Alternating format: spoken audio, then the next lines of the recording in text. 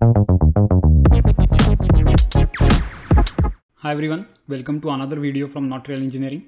And in this video we are going to do pressure vessel analysis using Axisymmetric formulation in ABAQUS CAE. Also in this video we will see how to use amplitude when we have to define a boundary condition which changes with time.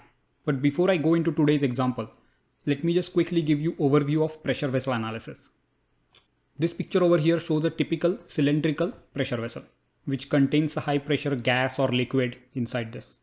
Whenever we do pressure vessel analysis, we are typically interested in three types of stresses which are acting on a pressure vessel.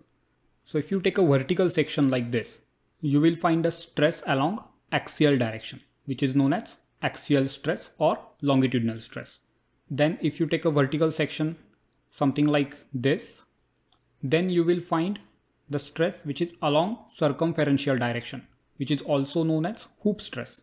And finally, if you see the thickness of pressure vessel, you will find stress acting along radial direction.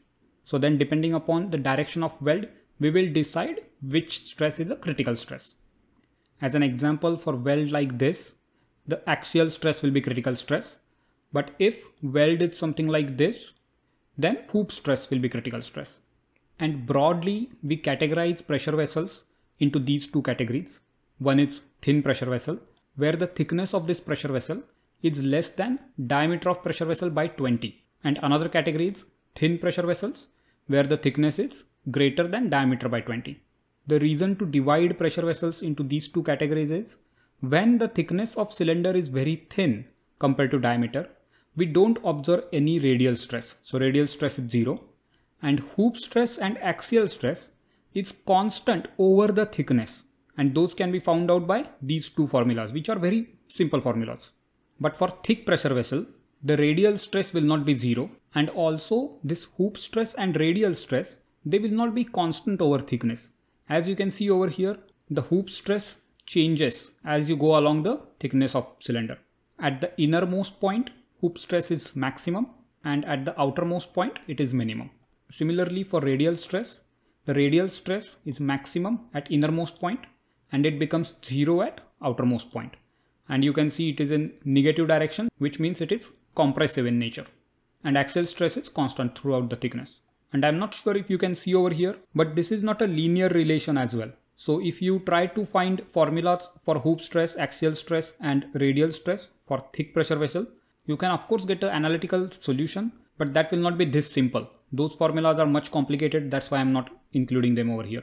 When you do pressure vessel analysis in ABAQUS, you don't have to worry about this because ABAQUS will always consider it as a thick pressure vessel and it will not do assumptions which we do for thin pressure vessels. Now let's start with today's example.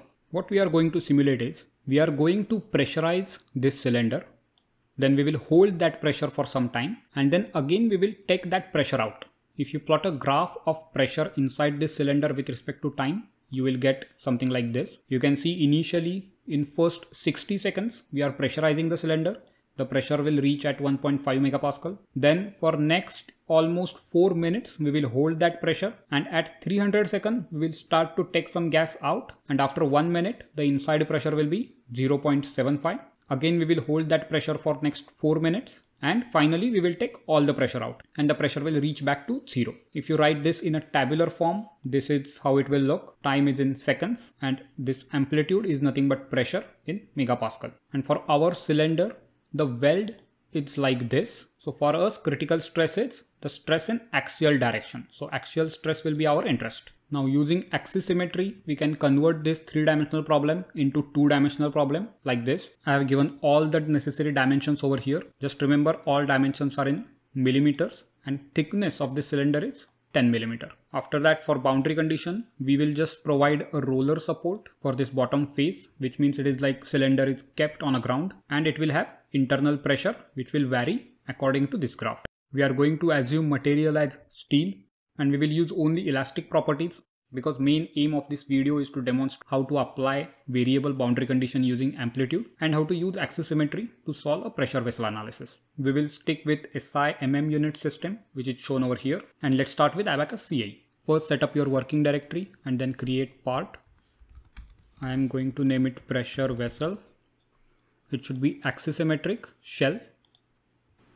Now we have to draw this cross section in the first quadrant over here. So I will keep origin 0, 0 at the bottommost left corner of this cross section. First I will create some points which we will need starting from 0, 0, then 0, 10, then 75, 0, next 75, 10, and then we can close these points by a line.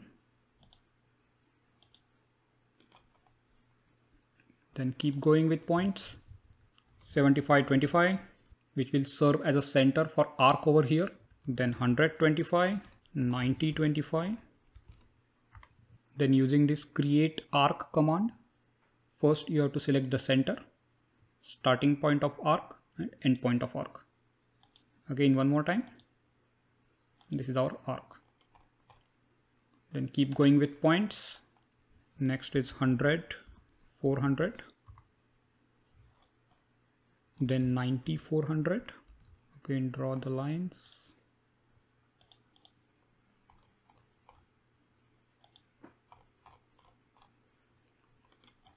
Next center of arc will be 0, 400 and other two endpoints 0, 490 and 0, 500.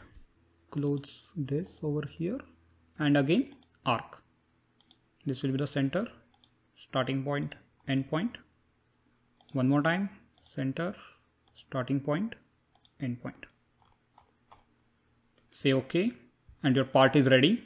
Next go to property, create material, steel, go to mechanical elastic properties. Young's modulus is 200 gigapascal. Don't forget to convert into megapascal. Poisson's ratio is 0.3. Create a section, again steel. Say OK and assign that section to our part.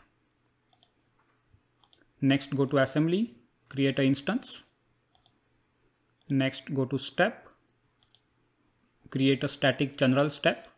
Now total time of our simulation is 660 seconds. So enter that over here in time period. And then in increment, I'm going to reduce this initial increment to 1. Minimum I think that is okay, and maximum I'm going to keep it as 10. Also I will increase this number of increments to 1000.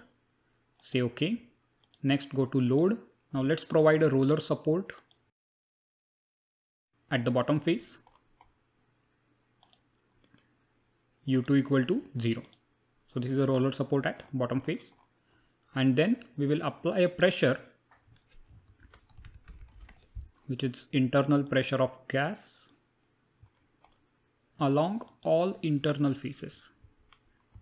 So by pressing shift, you can select multiple surfaces. Say OK. Then magnitude, keep it as 1. And we have to enter amplitude over here. So click on this create amplitude button. You can name the amplitude. I'm going to keep it as amplitude 1. Select type tabular, say continue. And over here you have to enter this table. So I just entered this table over here. You can choose over here step time or total time. It doesn't matter because we have only one step. But if you have multiple steps, then you have to select appropriately over here. Say OK. Select that amplitude which you just created, amplitude 1, and say OK. You can see the internal pressure is applied.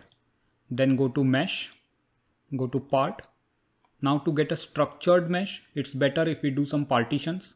Therefore go to this partition face using sketch. And I'm just going to partition out the curved geometries. So one partition over here and two partitions over here. Say OK. Then go to mesh, controls, select the part and select structured mesh with quad elements. Next seed the part. Let's say with 2. Say OK. Mesh it.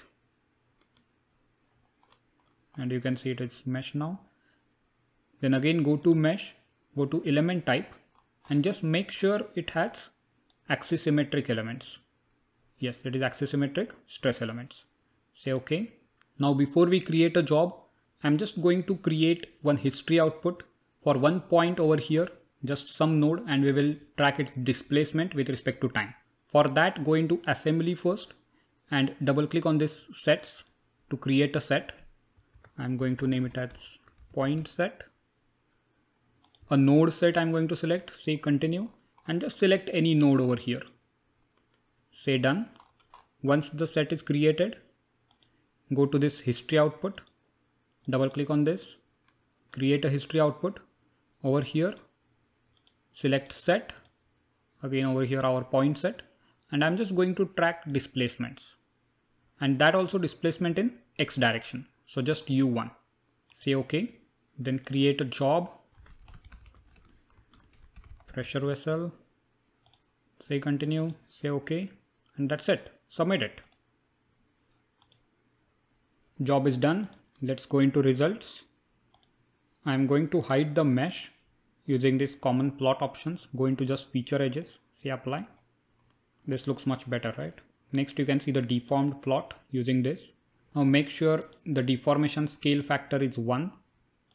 First, to check if our amplitude was applied correctly or not, go into this create XY data, go into ODB history output, say continue, and over here you can find the displacement which we requested on our point set.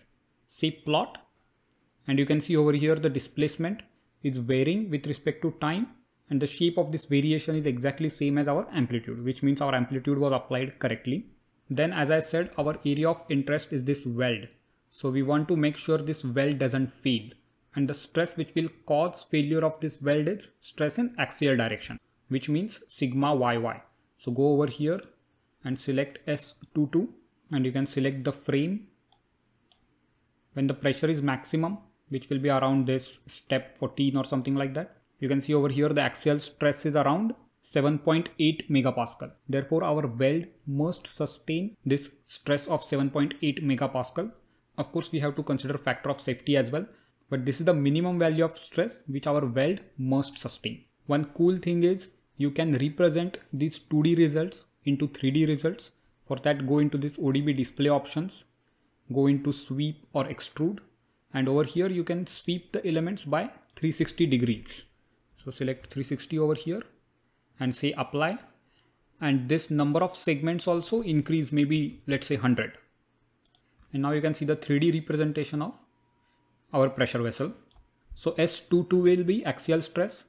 You can check S11, which will be the radial stress, and you can check S33, which is hoop stress. If you like this video, please show your support by subscribing to this channel, which will give me motivation to create more educational videos like these. You can also go to channel's playlist tab, and here you can see all the videos with similar topics combined together. For example, let's say if you're interested in ANSYS tutorials, you can go to this ANSYS tutorial playlist and see all the videos from this playlist. All the codes and files which I use for these videos are also available for you to directly download from this channel's GitHub profile. The link of this profile is given in the description box below. If you have any questions, please let me know in the comment section below. And as always, thank you for watching.